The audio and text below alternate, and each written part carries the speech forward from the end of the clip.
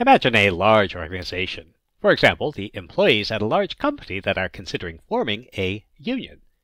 Each person might belong to one or more constituencies. For example, a person might be a warehouse worker and a driver. And this leads to a key problem. Can we form a representative group consisting of one person from each constituency? This problem is actually easy to solve, but there's a problem of conflict of interest. For example, a person who represents the warehouse workers and drivers might favor the interest of the drivers over those of the warehouse workers. It would be best if each person represented only one group. This would give us a system of distinct representatives, SDR for short, where every group is represented by one person, and no person represents more than one group. If only there was a mathematical tool we could use to solve this. Wait a minute. That's a graph theory problem. Remember, a graph represents relationships between objects. So if we want to produce a graph representing this situation, we note that every person is related to every group they are in. This suggests we want a graph with vertices x corresponding to the different constituencies, vertices y corresponding to the different employees, and edges joining employees to all constituencies they belong to. Since no vertex will join a constituency to another constituency, or an employee to another employee, this is a bipartite graph on x and y, and finding a system of distinct representatives corresponds to solving a matching problem. To make the matching, we'll use Kuhn's algorithm for unweighted graphs. We'll match the lowest numbered unsaturated vertex to the lowest numbered vertex. If this is not an edge in our matching, include it. If this is an edge, go to the other end and lather, rinse, repeat until you produce a m-augmented path, whereupon switch the edges to expand our matching, or you determine no m-augmented path exists, so back up a step and choose the next vertex. Remember, this is a depth-first search. And in all cases, lather, rinse, repeat.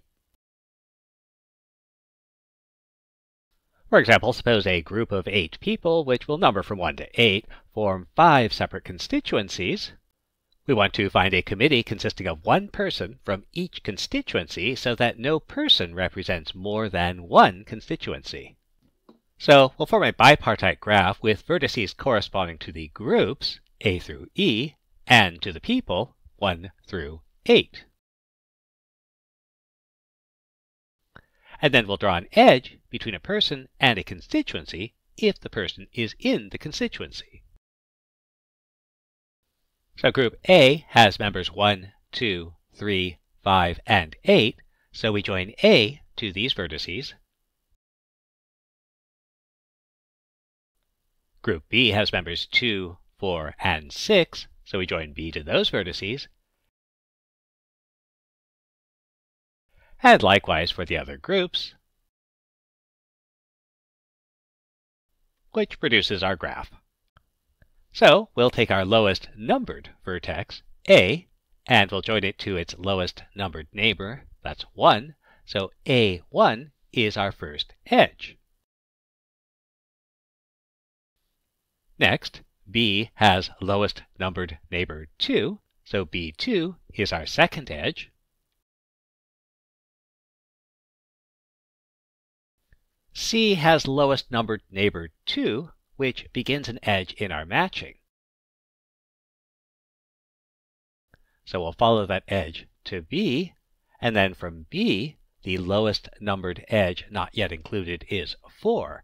So we find C2, 2B, B4 is a m-augmented path, so we switch out B2 for C2 and B4.